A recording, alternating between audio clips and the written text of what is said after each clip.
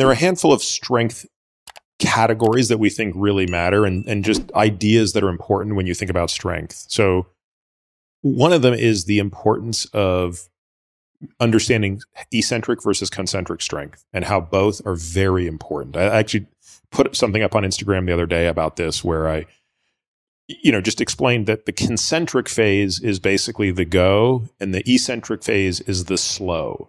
So you accelerate through concentric force, which is the force a muscle generates as it is shortening. That moves you forward. The eccentric phase, which is equally important but oft ignored, is the strength or the force that a muscle is exhibiting as it is lengthening. That's what's decelerating. That's what's slowing you down. Andy Galpin, I think, recently talked about a great metric, and I agree. This is a fantastic metric. Something, I'll check mine constantly is how far a broad jump can you do? So I want to make sure that I can do a standing broad jump that's higher than my height laying down. So, if I'm 5'10", I want to make sure I'm jumping at least 6 feet on a broad jump. And a broad jump's a really interesting test. It's a profoundly extreme example of concentric and eccentric strength in the same movement. If you're just standing there and you want to jump 6 feet in front of you, that requires an enormous explosion. That's a very high concentric load. But guess what? If you want to not break your nose when you land and destroy your knees, you better be able to decelerate yourself and slow yourself down. That's an unbelievable eccentric ask. So while that's a very extreme example, consider walking up and down stairs.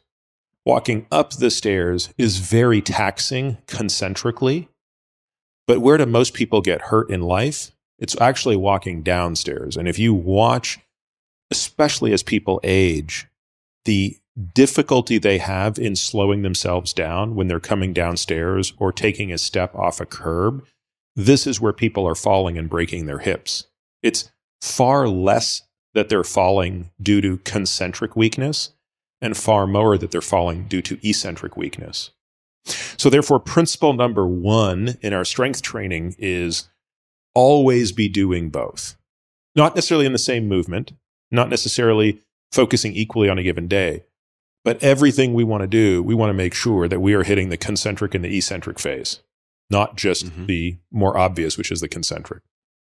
Now, does that take the form of simply accentuating the lowering in the case of, say, a trap bar deadlift or something like that, where you have something like 2 seconds up, 4 seconds down, or does it take other specific forms?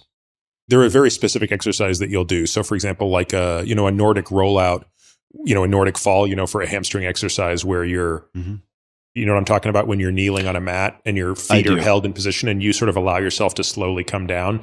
That's just purely eccentric misery. Requires quite a bit of starting strength to do. Well, and truthfully, we wouldn't have people do that out of the gate. You'll do that with assistance to start because most people simply don't have the hamstring strength to do that. Yes, it can be accomplished greatly by using slow, what we call negatives. So focusing just as much on the negative as the positive. So for example, one of my favorite exercises to do are step-ups because one, it's a single leg exercise. It's a beautiful hip hinge. And we can talk about it in some detail in a moment because hip hinging is another one of the big principles. And it allows you to do a very nice isolation of the eccentric on the step down. And you really have to be able to control that. If you can't control it, you're using too much resistance, obviously. So hip hinging is another big important principle.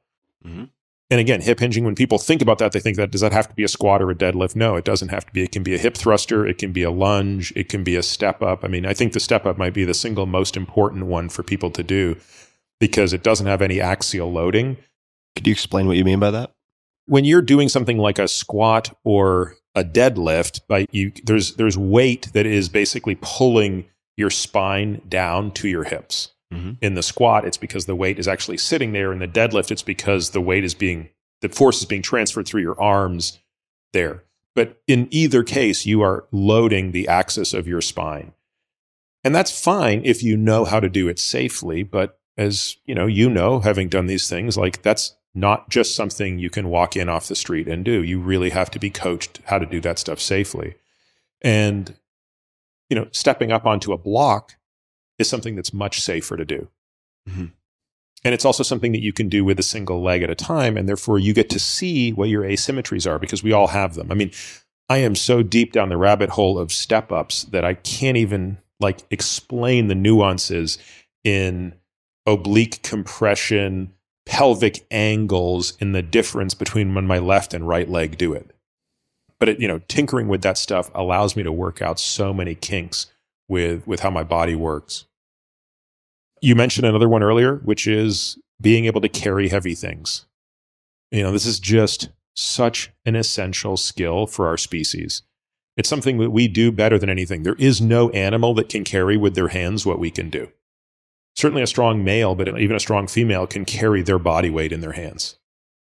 Half their body weight in each hand is not an insurmountable ask for us.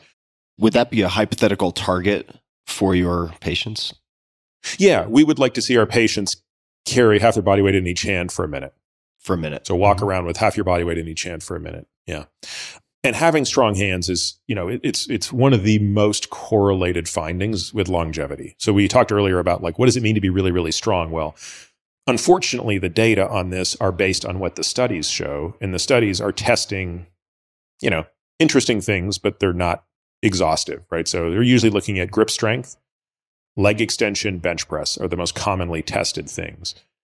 But grip strength comes up over and over and over again in studies as such a proxy for longevity.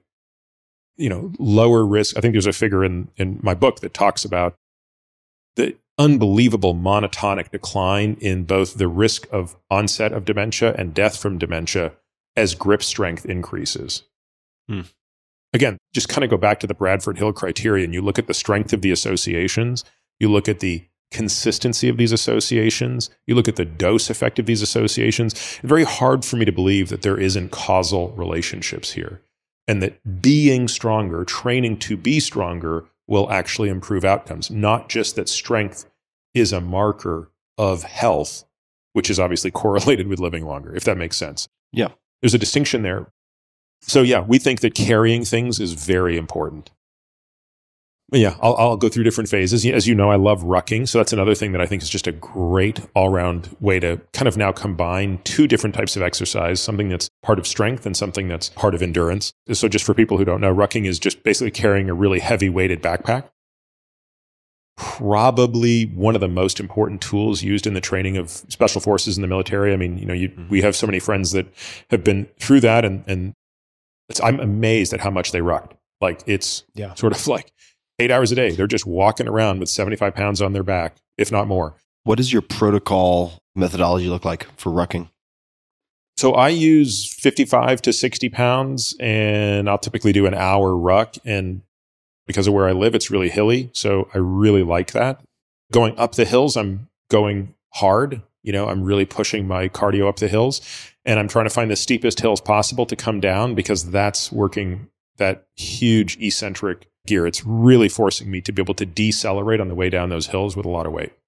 And you're not getting the pounding. I think that's the beauty of it, right? Is you're not pounding your knee with the impact you would if you had to run to produce that effect.